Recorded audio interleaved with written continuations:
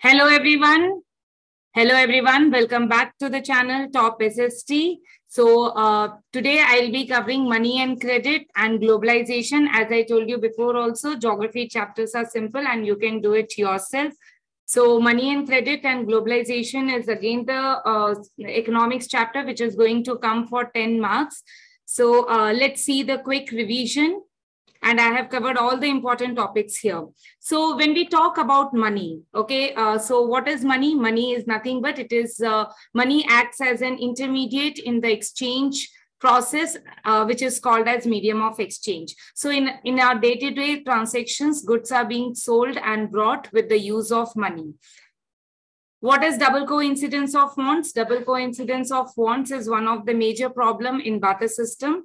When in the exchange, both the parties agree to sell and buy each other's commodity, it is called as double coincidence of wants.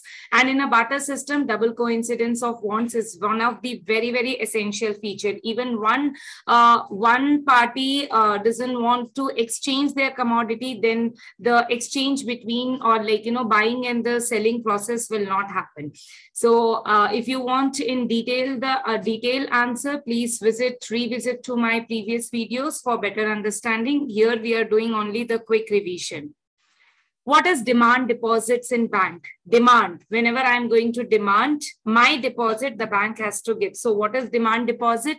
Deposits in the bank account that can be withdrawn on demand. People need only some currency for their day-to-day needs. For instance, workers who receive their salaries at the end of each month have some extra cash. What they do with that cash, they just deposit those things so that they will get some interest on it. What is check? Check is nothing but it is a paper instructing the bank to pay a specific amount from a person's account to the person in whose name the check is being drawn. While writing the check, we need to be very careful and some of the precautions needs to be taken while writing the check. For example, we need to be very much careful that what date we are writing, which year we are writing, because the check is valid only for some period of time. The signature should be matched, whatever the signature I'm putting, it should be matched with my bank details also. Then the name of the person should be written correctly. Then the words, whatever the amount, suppose for example, if I'm giving 10,000 to someone, so it should be written properly in words as well as in numbers. We need to cross the check always when we are writing. So these are some of the precautions we need to take while writing the check. Now, what is Reserve Bank of India? Reserve Bank of India is a bank which controls the monetary policy of the country. Reserve Bank of India supervises the activities of all the formal sources of credit and keep the record, their activities and their supervision, the functioning and other things. Periodically, all the banks, RBI, children always remember, RBI, we cannot open our account.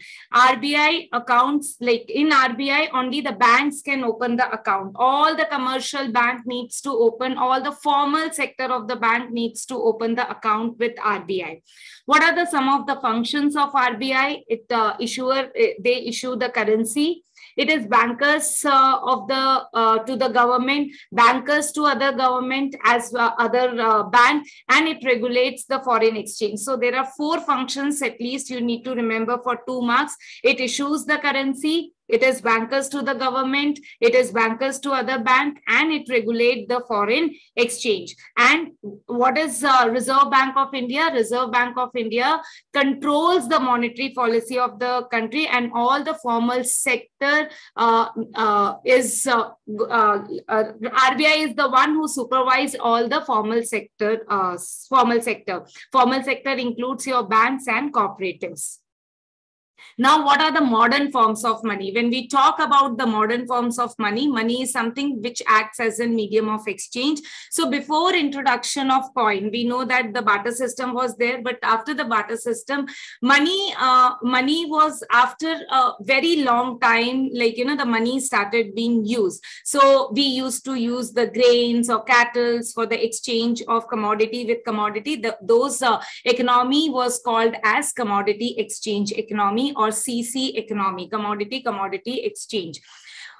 Currency, modern forms of money includes paper notes and coin. Money is accepted as a medium of exchange because these things are being, or the currency are authorized by the government of India.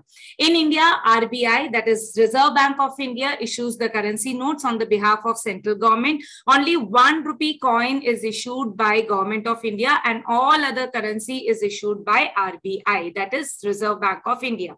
Now, if you look at the picture, okay, bank is at the center. One side it is depositor, one side it is the borrowers. So, what is the bank activity or what is the loan activity? How it goes? So, if you look, people who are having extra money, what they do with that extra money? People make deposits in the bank. Why people make deposits in the bank? Definitely, they should get some motivation, or I can say that some money needs to yield money. That's the reason they keep the money in the bank. So bank gives people interest on their deposit. Now, there are certain people who are like, who are need of money. So what they does, they go to the bank, they provide all the collateral and they take loan from the bank. That is credit from the bank. So when they repay it, they need to pay the interest. So what the difference between the people, the bank gives to the people and bank takes from the people, that is the profit for the bank.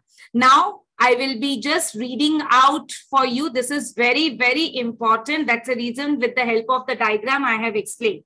Loan activities of the bank. Bank keeps only a small proportion of their deposit as a cash with themselves. This keep as a provision to pay the depositor who might come to withdraw money from the bank at any given point, because it's a demand deposit and bank cannot say that we will not be paying. So bank needs to pay the cash if some customer comes and they ask for their money. Since on any particular day only some of its money depositor come to withdraw cash and the bank is able to manage with the cash. Bank usually use major proportion of the deposit to the extent loan.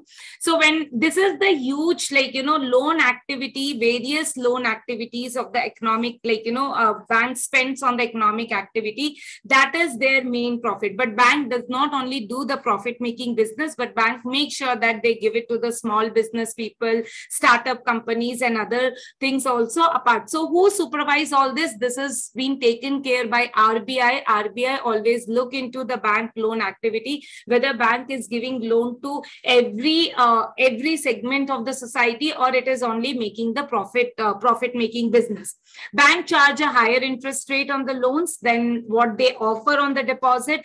The difference between what is being charged from the borrowers and what is being paid to the depositor is the main source of income. As I explained you in the diagram also, what bank gives as an interest and what bank takes as an interest, the difference amount is called as the profit for the bank.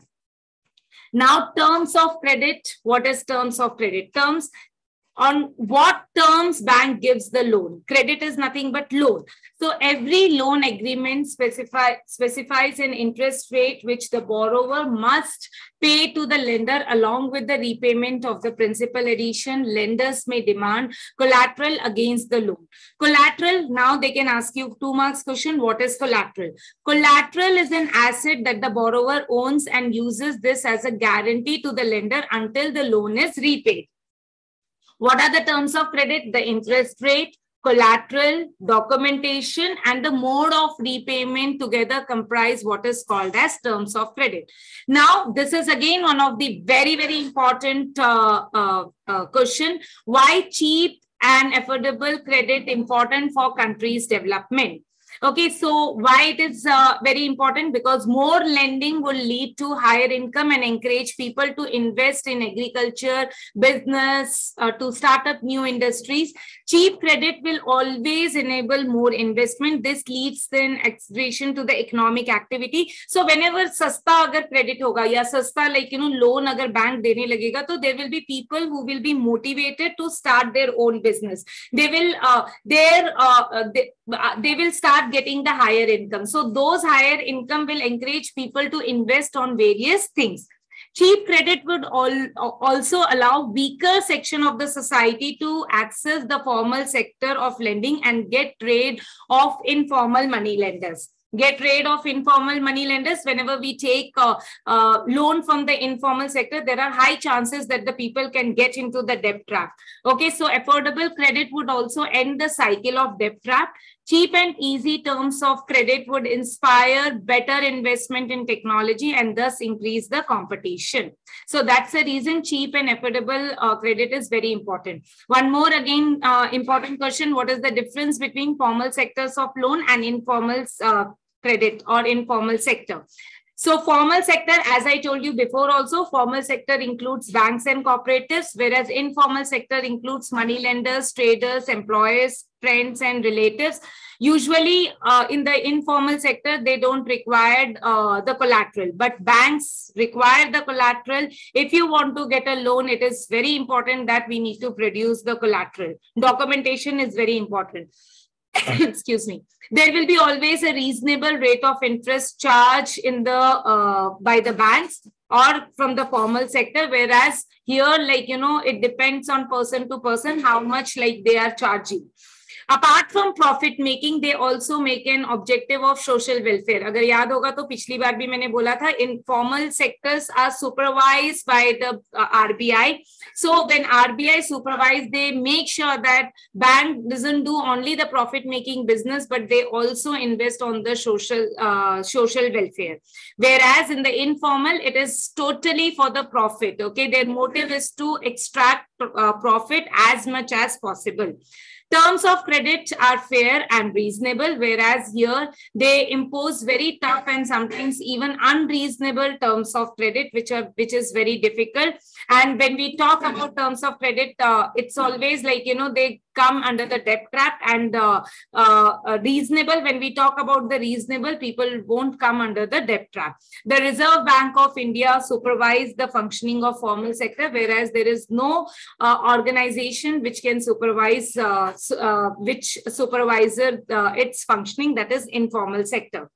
Now, self-help group. What do you understand by self-help groups? Self-help groups are created for the poor household. It is usually in the rural area, which is like, you know, rural areas, still people are dependent on informal sources of credit. Where, what is the reason? The reason is banks cannot be anywhere, everywhere in the rural country. People don't have a knowledge about banks. Even banks present, like, you know, even banks are not able to give the loan because poor documentation and collateral. So to overcome all these problems, people created self-help groups. Self-help groups are small groups of poor people which promote small savings. A typical self-help group is about 15 to 20 members, usually belonging to one neighborhood, who meet and save regularly. What are the advantages of self-help group? It helps borrowers to overcome the problem of lack of collateral. So collateral, who plays in collateral? The group itself plays an role of collateral. People can get timely loan for a variety of purposes and at the reasonable interest rate. Self-help group are the building blocks of organization of the rural poor. It helps women to become financially self-reliant. The regular meetings of the group provide a platform to discuss and act on the social issues such as health, nutrition, domestic violence, etc. So with this, I have completed money and credit. Shortly, I will be posting the video for globalization. So with that, we will be completing all the quick revision, manufacturing industry and lifeline of national economy. You can revisit my previous videos for the understanding. All the best. Do well in your exam. Thank you very much.